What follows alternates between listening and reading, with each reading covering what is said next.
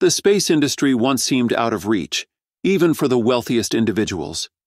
Only powerful nations like the US and Russia could develop rockets, spending billions of dollars each year.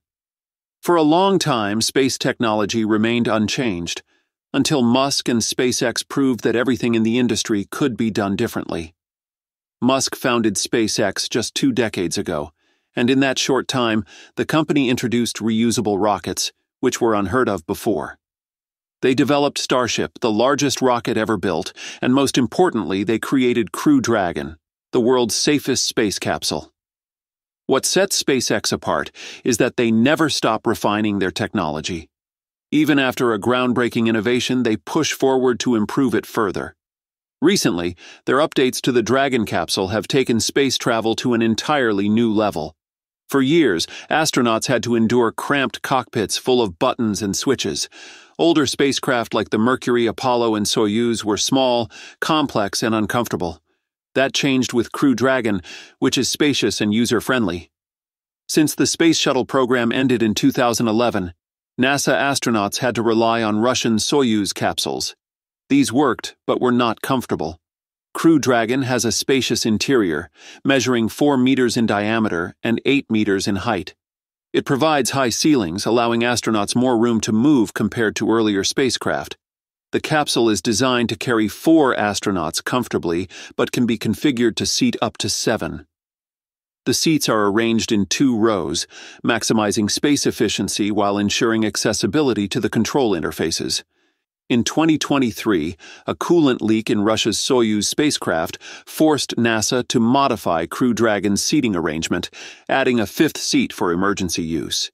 This adaptation demonstrated Crew Dragon's flexibility in handling unexpected mission challenges, further solidifying its reputation as one of the most reliable spacecraft in operation today. Crew Dragon is built for comfort. It has 4 large windows, giving passengers stunning views of Earth and space. The seats are made of carbon fiber and soft Alcantara fabric. Astronauts can set the cabin temperature between 65 and 80 degrees Fahrenheit. The spacecraft also includes a toilet, called the Crew Dragon Waste Removal System. It is located on the ceiling, but astronauts rarely use it because their digestive systems slow down in space. Crew Dragon can be modified for different missions. For private flights that don't require docking at the ISS, the docking port can be replaced with a dome window. This gives passengers a panoramic space view similar to the International Space Station cupola. A key feature of Crew Dragon is its modern touchscreen control system. Older spacecraft relied on hundreds of buttons, dials, and manual controls. Crew Dragon replaces these with 3 large touchscreens, making navigation easier. The displays show real-time data on position, onboard conditions, and destinations. Doug Hurley, an astronaut on Crew Dragon's first mission in 2020, said the system is user-friendly and constantly improving. Crew Dragon also autonomously, meaning astronauts don't need to control it unless something goes wrong. SpaceX ground controllers monitor every mission and take action if needed. If the ground team can't fix an issue, astronauts can manually control the spacecraft. For safety, Crew Dragon has 8 Super Draco engines for emergency escape. Unlike older spacecraft that relied on a separate escape tower, these engines are built into the capsule. If a launch emergency occurs, they can fire instantly to move the spacecraft away from danger. Crew Dragon also integrates key systems like life support and thrusters into the capsule instead of a separate service module. This makes the spacecraft reusable and efficient. It uses solar panels built into the trunk, eliminating the need for deployable panels that could be damaged. Since its first crewed mission in 2020, Crew Dragon has dominated U.S. commercial space travel. It has completed 15 successful missions and carried 56 astronauts from different countries. It also plays a key role in space station operations. Crew Dragon has even been used for emergency missions. NASA and SpaceX plan to use it to bring home 2 astronauts stranded on the ISS due to issues with Boeing's Starliner spacecraft. Starliner was meant to compete with Crew Dragon, but has faced delays and technical problems. While SpaceX's Dragon spacecraft continues to advance, Boeing's Starliner program has faced significant challenges, leading to its eventual cancellation. In 2014, NASA awarded Boeing a $4.2 billion contract to develop the Starliner spacecraft, surpassing SpaceX's $2.6 billion funding for the Crew Dragon.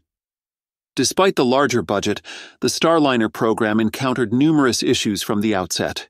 The initial timeline projected operational flights by 2017. However, the first uncrewed orbital flight test in December 2019 failed to dock with the International Space Station due to a software timing error, resulting in an incomplete mission.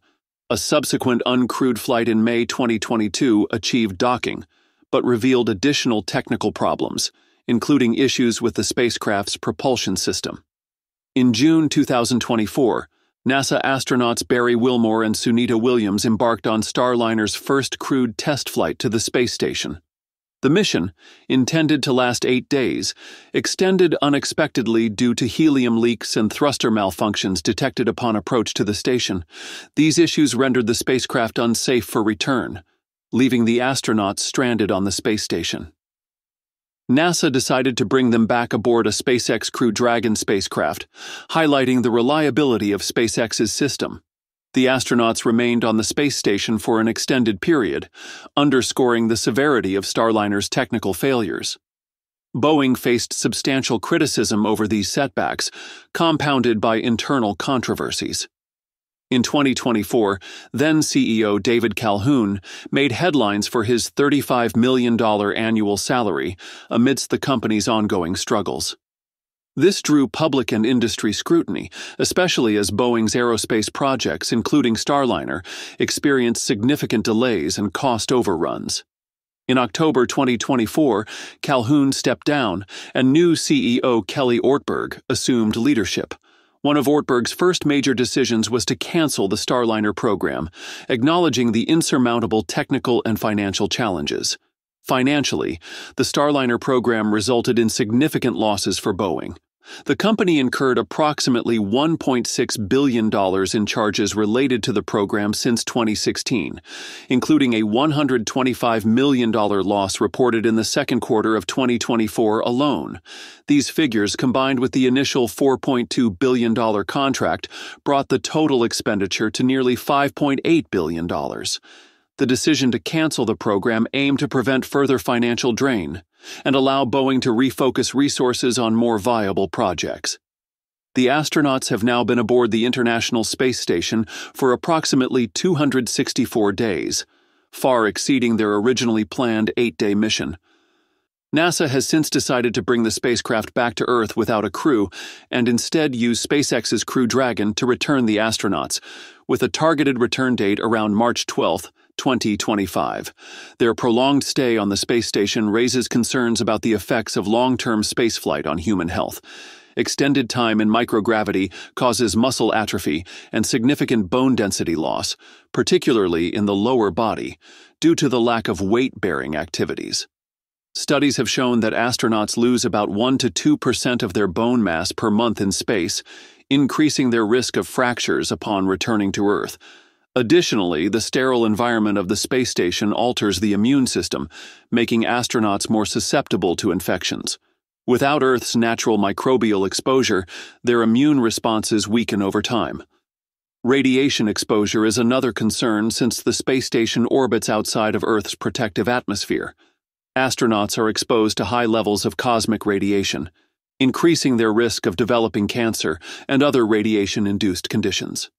Psychological stress is also a factor, as prolonged isolation and confinement in a closed environment can lead to mood swings, anxiety, and depression.